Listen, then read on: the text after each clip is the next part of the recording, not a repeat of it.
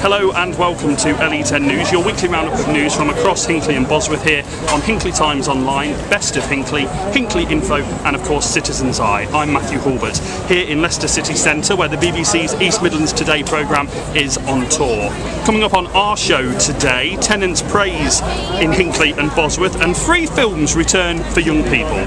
But first, urban boot camps are coming to Burbage Common in a bid to put some of the borough's more adventurous residents through their paces to help them get fit.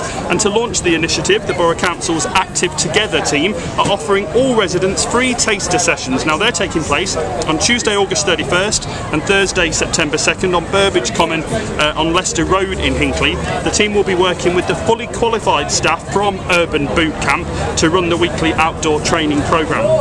Those taking part will experience unique outdoor training sessions that employ a range of military, functional, sports-specific and dynamic methods to ensure a fulfilling workout that also gains results. I think I should get down there myself. Next today, council tenants in Hinckley and Bosworth have given the authority one of the highest approval ratings in the country. That's according to the latest figures released by the government.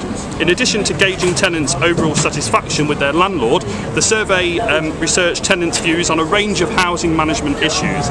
These included 85% being satisfied with the condition of the property that they live in and 92% finding staff helpful. Now, free cinema shows for young people in Hinckley and Bosworth are starting again this month. The scheme is part of Centre Screen, supported by the Phoenix Square here in Leicester, and is funded by Positive Activities for Young People. These include Alice in Wonderland at Earl Shilton Methodist Church Hall on August the 12th and Avatar at the George Ward Centre in Barwell on August the 26th. And finally for this week, the countdown is on to this year's Barwell Carnival on Saturday, August the 21st. This year's event is set to be one of the best, with the usual presentation of colourful floats around the village and a host of stalls and activities on the Barwell Junior School field.